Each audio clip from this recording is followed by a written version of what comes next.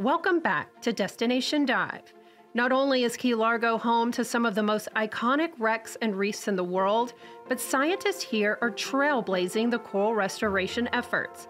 Many look at the Keys as ground zero in a sense, as its barrier reef is the third largest barrier reef in the world.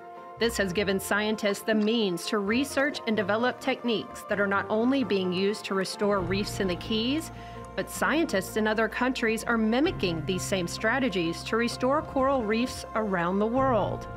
Key Largo has bragging rights to the largest underwater nursery in the world, covering about 1.5 acres in size and houses about 30,000 corals that are being raised and will hopefully find a new home on our coral reefs one day to help restoration efforts. Coral Restoration Foundation's vision is that massive, large-scale action is what we need to save the world's coral reefs. And Coralpalooza really brings that to life. Not only do we want to bring hundreds of ocean lovers together here in the Florida Keys, but we want to involve multiple international organizations as well. Coralpalooza is an annual event in Key Largo that draws hundreds of volunteers, scientists, and conservationists together for one common cause: to restore the coral reefs in the Florida Keys National Marine Sanctuary. One of those volunteers is Kayla Christelle, who is the display supervisor at Sea Life Orlando Aquarium. It's underwater work, which is similar to what we do in an aquarium. We get in aquariums and we clean them so the animals have a healthy life, and that's exactly what Coral Restoration Foundation does every day. And just pick out any pieces of algae that you see in that area, keep it nice and clean. Today we're really focused on maintaining our coral nurseries. And that's going to mean spending 2 dives in our nurseries, and we're trying to split our time between taking care of all the different trees that exist there. And when I say taking care of them, we're going to be cleaning the trees. This is really important so that we can protect the coral from any kind of competition or overgrowth that it might experience, and it sets the coral up for a nice, healthy future. Coralpalooza is focused on education and raising awareness, giving volunteers and the general public an opportunity to learn about the important work being done in the Keys to save our corals, along with hands-on experiences that will hopefully make a lasting impact on these future stewards of the oceans.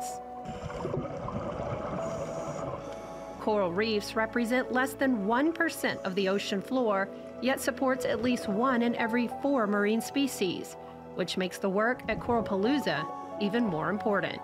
Since the 1950s, we've lost 50% of the world's coral reefs.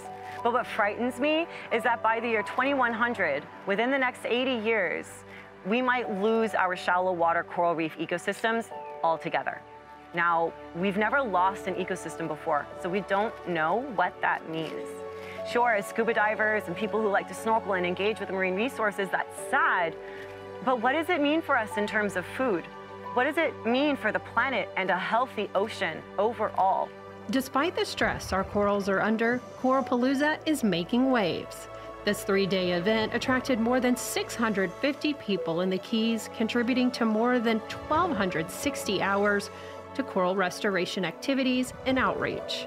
But Coralpalooza's reach stretched around the world, as volunteers in 6 other countries as far away as Indonesia participated as well. Coral reefs house 70–80% of wildlife out in the ocean, so if we lose these corals, it's going to be detrimental to the life that we know here on this planet. As scientists and volunteers continue this race to save our reefs and work tirelessly to find the most resilient corals to plant, they know their trailblazing efforts are making a difference. Corals are beginning to respond, showing signs of life even in areas that were hit the hardest by bleaching. It's an encouraging sight and proof that we can make a difference. Because in the Florida Keys, the reefs aren't just something to be admired, they're something worth fighting for.